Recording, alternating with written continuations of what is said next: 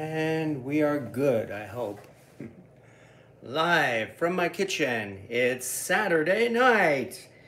And yes, welcome to my kitchen here on this night before Easter, folks. I think we'll wait at least a couple of minutes in order to allow folks to join the chat. Especially because it's a Saturday night and because this is an unannounced live video, I'm not going to ask anybody to interrupt their schedule. I can only say that we are here, as promised, preparing to do a lamb cake for Easter tomorrow. And that means we have brought out one of, well, I would say one of your favorite cast iron pieces, definitely, because people talk about the lamb mold every week when we do a live video here. So here it is, folks. This is, in fact, a cast iron lamb mold. And my understanding is this is actually an unmarked Wagner mold. I can only hope that folks are able to see this and hear this properly. The last couple of times I have streamed my phone, well, I've had some difficulty, and I can only hope that that's not happening this time. Although I can see we have, well, we are now up to 7 people already viewing, so that is a pretty good start.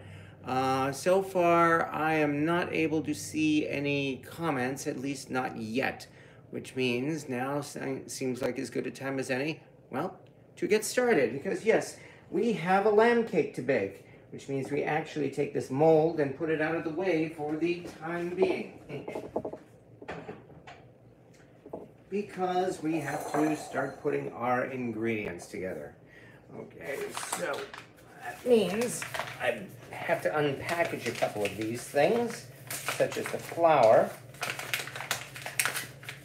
Although I have at least gathered, oh, yeah, great. I have gathered the ingredients together. How nice. I just tore a big hole in my package of flour here, which means I'm definitely going to have to pour this into a container pretty much as soon as I'm done. Otherwise, it's going to pour all over the place. All right. Something always happens, doesn't it? Nonetheless, this is actually based on a very simple pound cake recipe. So this really should not be difficult to do at all. The hard part, of course, will be making sure it doesn't stick in the pan. Anyway, there is one. Next comes, we're doing 3 cups of flour here. We can level this off. Here comes 2. And finally, do this one last time. There we go. And 3. Flour all over the place. How nice. All right, now let's move this to the side so that it doesn't spill. You know, not that things like that have happened in my kitchen before. You know, see, like this little bit of flour that we got on the counter, for instance. All right. Checking the recipe here. That means I have to open up my screensaver again. Now the next 2 parts are very simple. A teaspoon of baking powder.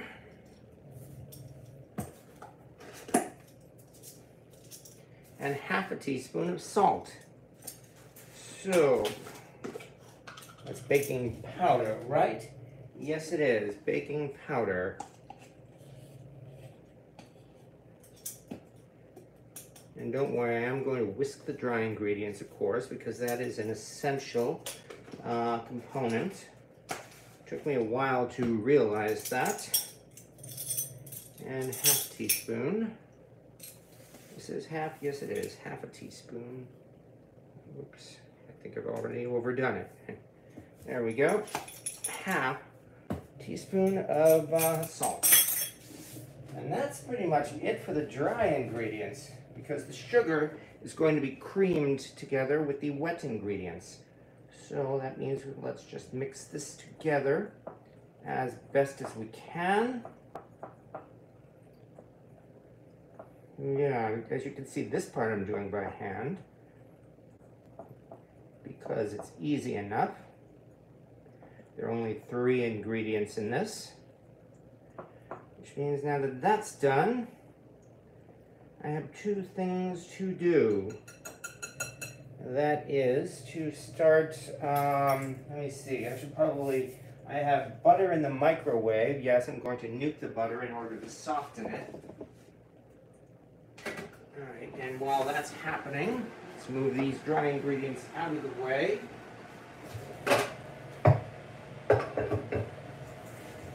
And actually, before we get out the mixing bowl, one other thing. I've got 5 eggs to crack. Am I too far over again? Looks like it. Maybe I should lower my view a little bit. Well, good enough anyway. I'm guessing you're the only one. Okay, oh good. Well, some people are in the chat. Well, thank you. It's always nice to have folks here. As I said, since this is not Wednesday, and since this was completely unannounced, and this is a Saturday night, again, I'm not expecting too many people to show up live, but thank you to anybody who does, and besides, you can always watch the replay. All right, here comes egg 1, 2,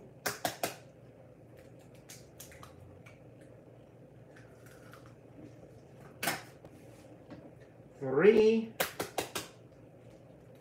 Come on, you know what.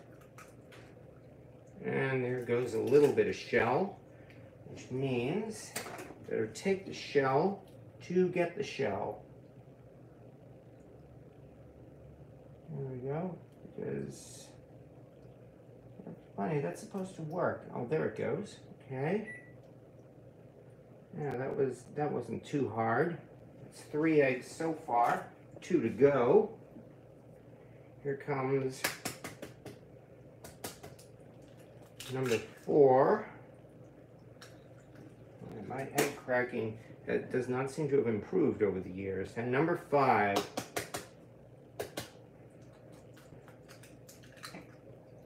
There we go. Well, on the whole, at least the yolks are intact for whatever that's worth. Now, excuse me, you know, I have to quickly rinse my hands after cracking those eggs.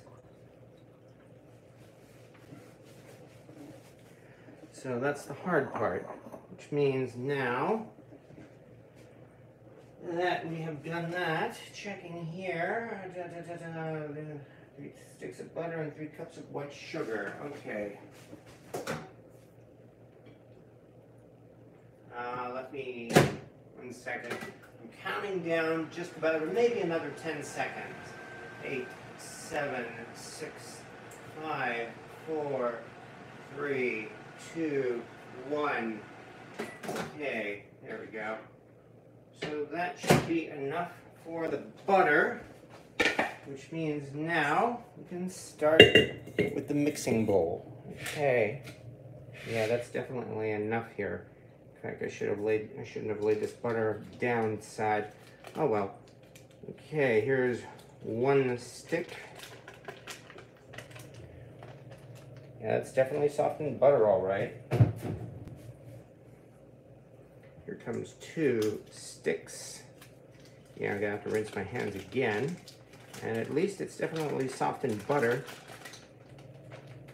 Come on, there we go, that's 2. And finally, 3.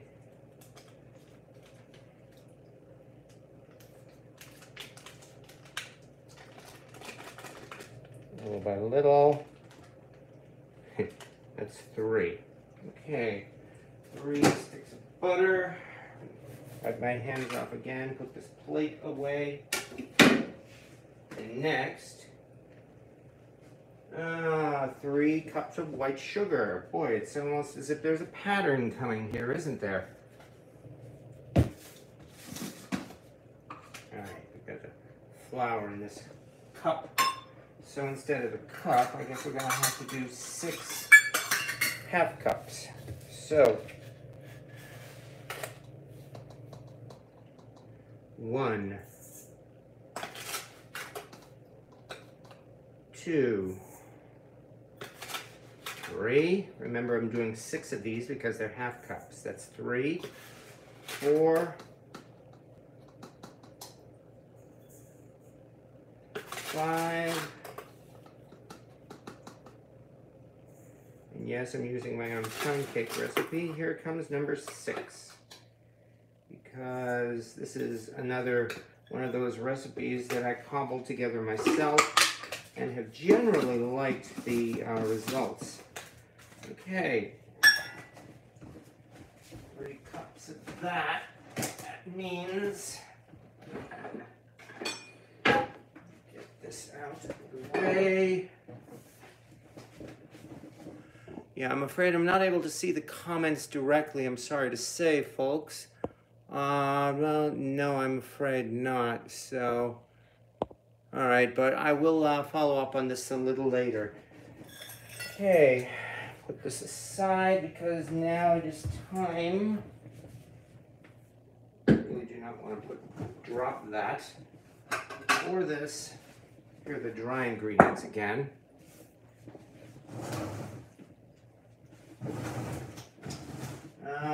Probably would be easier, I think, to just bring folks over this way so that you can take a gander at the mixer. Alright, how high is this going to be? Oh, I should probably lower the vantage point a little bit. Anyway, let's put this in so that it doesn't... There we go. Okay. Oh. There it is. Put this in so that it... Come on. 1, 2, 3. All right. And the beater. Put this aside. There we go. Come on. All right, this worked before. Why is it not working now? Always something. There it goes. Okay, good. All right, still kind of a high view. If I bring it up, there we go. Let me see if I can actually lower this vantage point a little bit.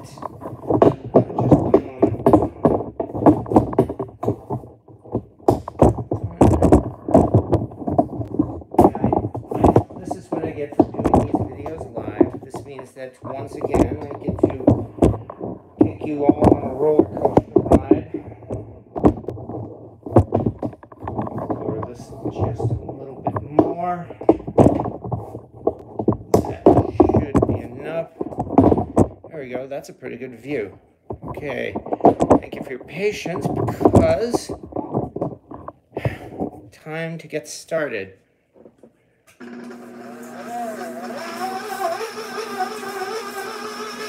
And our first step, of course, is to cream together the butter and sugar.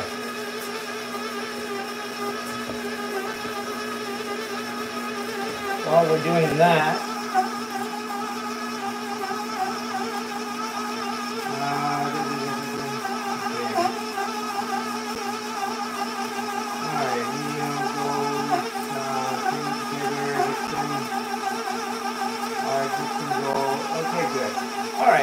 now at this point, and notice, by the way, I am not putting the mixer up on high. That's intentional. So next up come the eggs. And I just realized I forgot to do one important thing. Let me stop this. I said stop it. And I realized I forgot to do one important thing. And that is to zest a lemon. Actually, I know what I'll do. I won't waste your time. I will do that, and then I'll stop, and then I'll zest the lemon right into the bowl. How about that? Which means back where we were. Okay, back where we were. Sorry for the delay. Okay, that means now back to the eggs. Come on. 1, 2, 3,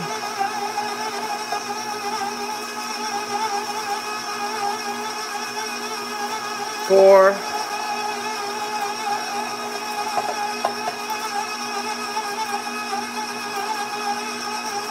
and 5.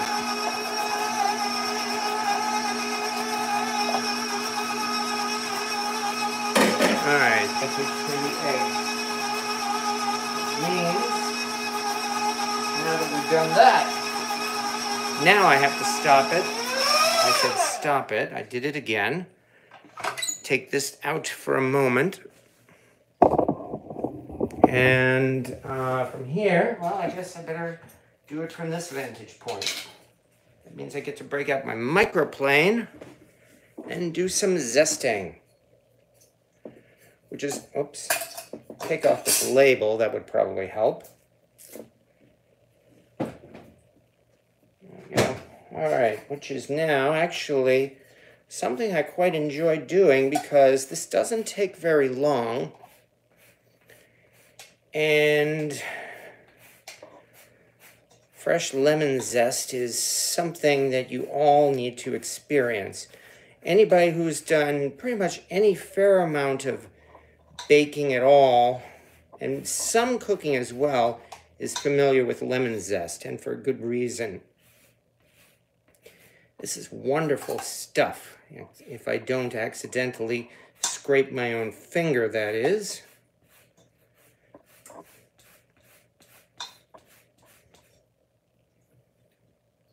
Okay, yeah, because yes, this is going to be a lemon pound cake. And there is nothing like fresh lemon zest. Especially since even these days, with the price of everything going up, lemons still really aren't that expensive. And in fact, if I wanted to be even cheaper, I could try using limes instead and make a lime pound cake. You know, that actually sounds interesting. Because limes are even cheaper than lemons for some reason. Don't know why. Maybe it's because they use them in tequila, perhaps? All right, I'm almost done with the zest.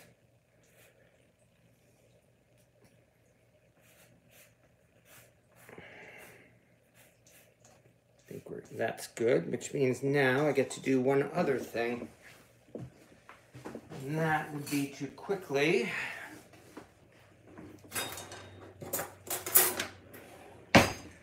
cut this in half and squeeze out about a teaspoon of lemon juice. Try not to get any of these seeds in here. That would not be a good thing, like those seeds.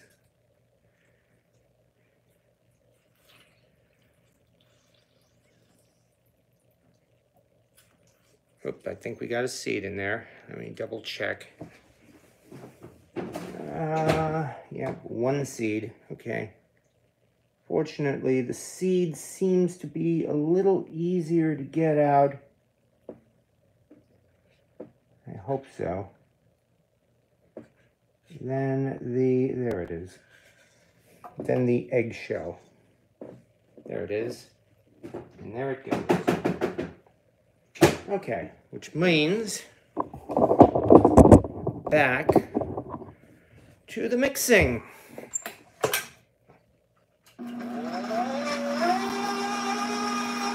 All right.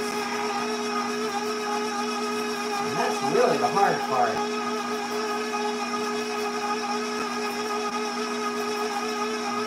Just the lemon.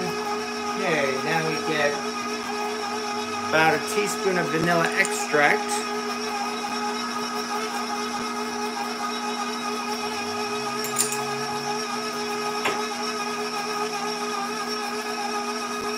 And 1 cup of buttermilk.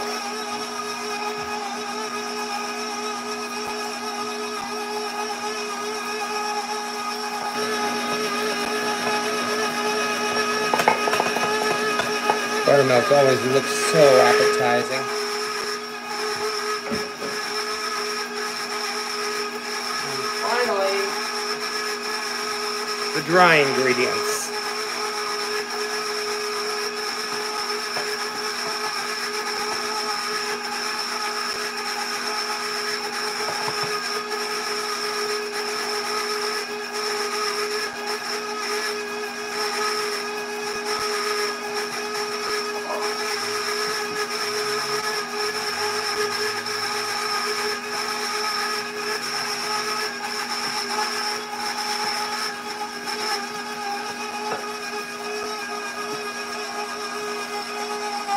Yeah, pound cake is one of the first actual modern day cakes.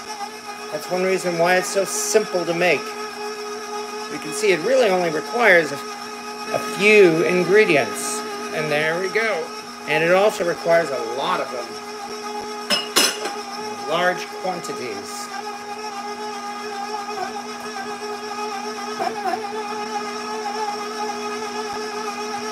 Boy, but I can smell that lemon from here.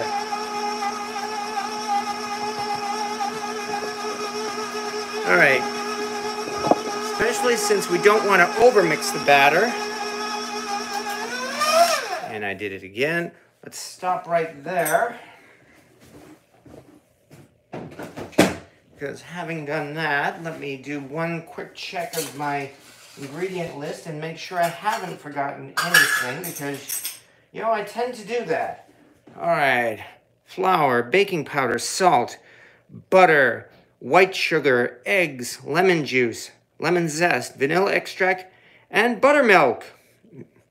That means we are all set here. And before this this batter sets very much, that means let's quickly move back to where we were. Because now is the part you folks have all been waiting for.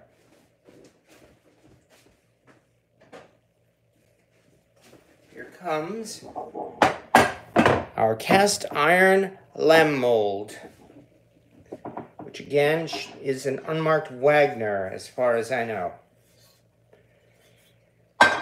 All right, so far so good, and especially because tomorrow is Easter, and I don't want to take any chances. Where the heck did I just put it? I mean, I got it out here intentionally so that I would have it. 1 second. Again, my apologies again, folks. I seem to have misplaced something completely obvious. Oh yeah, here it is. I know it was pretty obvious. Like I said, especially because tomorrow is Easter, and I don't want to take any chances, I'm going to resort to chemicals and spray these pans thoroughly with baking spray. Now, if I wasn't doing this for Easter, I probably would want to try to experiment again and use the good old grease and flour the pan. However, my success rate with that has not been as high as some, and that's why I would rather not take any chances.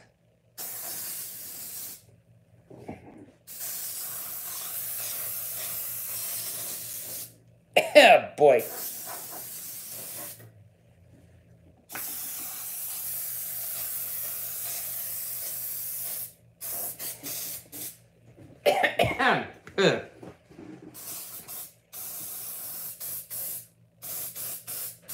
There's one. Holy cow, that's actually caused some fog in the kitchen. Yeah. And now for number 2.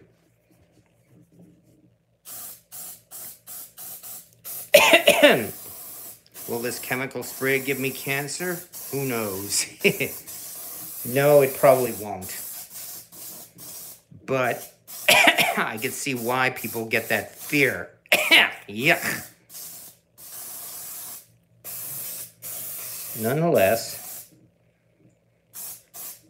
Okay, and what's more, this is the side, the nose down side. Yes, that's right. It's the nose down side that we actually pour the batter into. The front side, that is. So,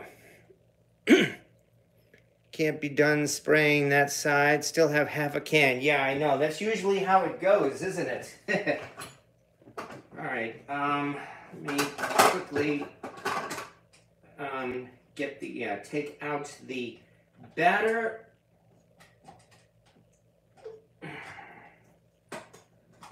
Oh. In contrast to that spray, this batter smells wonderful.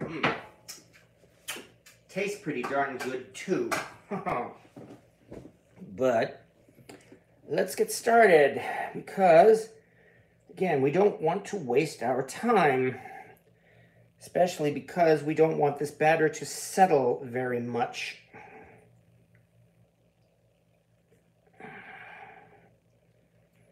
All right, so we are supposed to take this roughly just that, and I'm hoping I haven't overdone it already.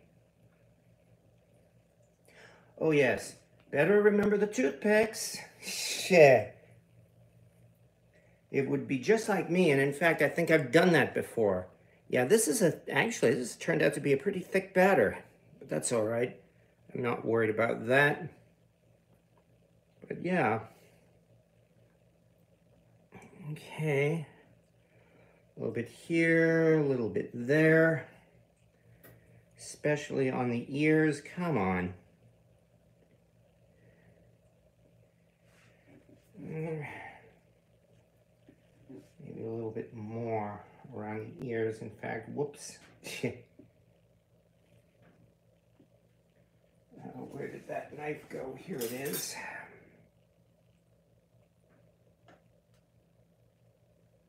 Okay.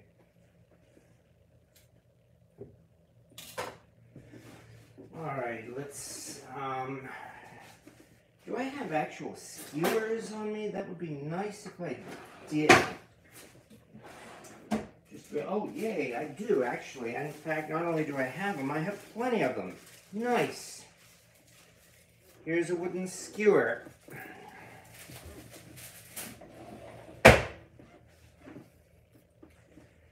Which means this is the part where we just simply break it off. And it's still a little long. Break off a little more. Okay. Place that down. And likewise, the ears. There we go. And that's it. Which means here comes the rest of it. And that is the back side. There we go. I have carrot cake. I love carrot cake in any form. Oh, yes, I guess you're talking about Ken and his, his carrot cake stew. I won't say any more because I am very familiar with situations like that. The important thing is that that carrot cake stew is still edible. However, here comes one more trip over. There we go. One more trip over to the oven. And in we go. All right. Here we go again. One. Oh, hot, damn it. Two. 3. And maybe I might have goofed again. Because I just realized what I should have done. Namely, don't lay that lamb mold on the rack. Use a pan. So, come on. I really do not want to spoil this. Okay, there we go. This is what we should do. Of course, I only remembered it at the last moment. However, here we go again. That was 1, 2, 3. All right. Got it. Okay, and as usual, of course, I had my usual mishaps. Nothing too chaotic this time, thank goodness. Because now we wait for a full 60 minutes, in fact. So that in 1 hour, our lamb cake will come out of the oven and we will see what happens. But there you go, folks. It's the night before Easter. And you see how easy that was, by the way? It really didn't take that long, did it? You know, we just mixed together some basic ingredients. And we ended up, as a matter of fact, got a whole bunch of batter left over to use too. I don't know, maybe I'll make pound cupcakes after this or something. But still, there it is. It went into the lamb mold and now it's in the oven. So now we play the waiting game. And thank you everybody who was kind enough to show up. If you are watching the playback, please feel free to comment. It certainly helps the views of this video. Tell me what I did wrong, because I'm certain I did something wrong. I always do. Other than that, though, thank you, everybody. Enjoy your Saturday night. I know a number of folks actually go to midnight mass night before Easter, so you still have a couple of hours for that. And anyway, this cake will be coming out of the oven in an hour as it is. Corey Dubs is MIA. Lock your garage and chicken coop. All right. But thank you again for watching, folks. We will catch you all later for part 2. Use a ramekin for the leftover batter. Well, that's certainly possible. But I don't want to spoil it right now, so I will wait until the cake is done. But thank you once again, folks. I will catch you all later. Thank you very much for watching. Have a good evening.